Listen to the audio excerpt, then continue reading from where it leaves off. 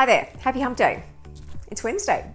Hope you're having an amazing week. So, would you classify your leadership as good leadership? Effective leadership?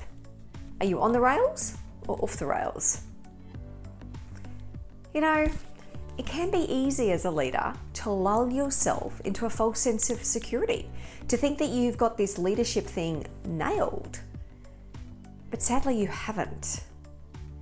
The best leaders are the leaders that open themselves to challenge. They recognize they don't have the license on being right. They recognize that they have bias because there are just assumptions and expectations about how they view the world. They know that even though our brain is amazing, our brain is full of bias because we construct a version of how we see the world based on experiences, based on things that we've seen and things that we've done. So, what I'm going to give you is 6 warning signs. 6 warning signs that perhaps your leadership is failing to be as good as you would like it to be.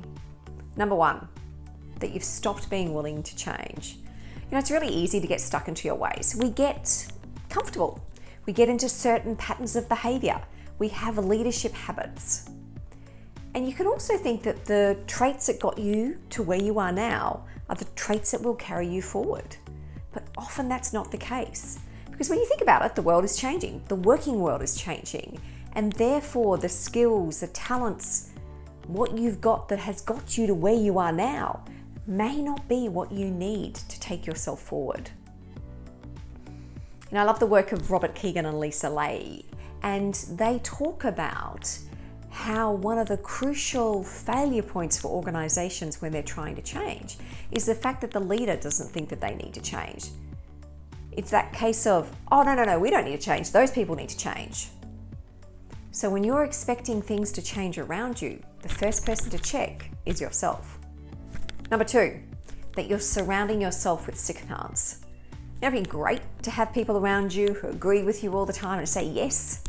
But when you're a leader, you need people around you who will challenge you. You need people who are going to say, I don't think that's going to work. Or actually, I don't think that's a good idea. You need the diverse perspectives. You need people around you who think differently, process information differently to you. Number 3, you see yourself as the smartest person in the room. This can be really easy to do. And yet if you look back through the histories of many great companies that are no longer around, often the downfall can be traced to the hubris and the arrogance of the senior leaders.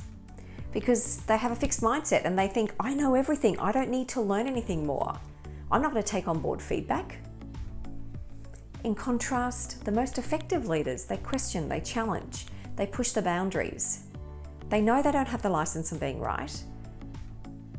And if they're sitting there and they're thinking that they're the smartest person in the room, they either need to shift rooms or find other people who join that room and join the debate and the conversation. Number 4, that you refuse to hire people that are smarter than you. You know, we all know the criticality of getting right people in right roles, but it can feel a little bit uncomfortable to have someone around you who intellectually might be superior to you, who might know more than you do. And yet when you're in a leadership role, often it can be impossible to know everything. The best leaders, the smart leaders, find people around them that complement what they're bringing to the table. And that way you end up with more knowledge, not less knowledge.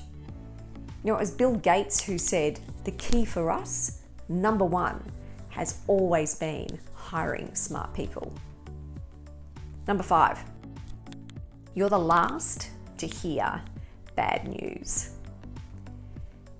If you're sitting at work and the only news that ever hits your desk is good news or news and data that's been highly sanitized, it's a time to get worried. Because if people are fearful of telling you what's really going on, that means there's a huge heap of problems around. And one, they're really worried about how you're going to react to that news. You need people feeling comfortable to tell you what it's really like, what's working, what's not working. And number 6, you play favorites. Favorites with your team members.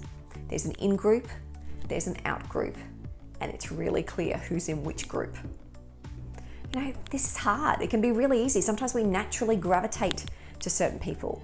But when you are treating people differently, that's unfair. That sets a standard for your type of leadership, but also means that you're missing out on making and enriching your life by deepening connections with people around you who perhaps think differently to you, who somehow are challenging you, which is why you find it harder to spend time with them. You know, the best leaders, they recognize that everyone is unique and brings something to the table. That's what you want to do, is help inspire the people around you to bring their best to the table every single time. So that was 6. My question for you is, which of those 6 apply to you? All of them? Maybe a few? Maybe a little bit of elements of each? Because once you've sat back and identified, then you're in a position to do something about it. Lots to think about. Take care, have a wonderful week, and I'll see you next week.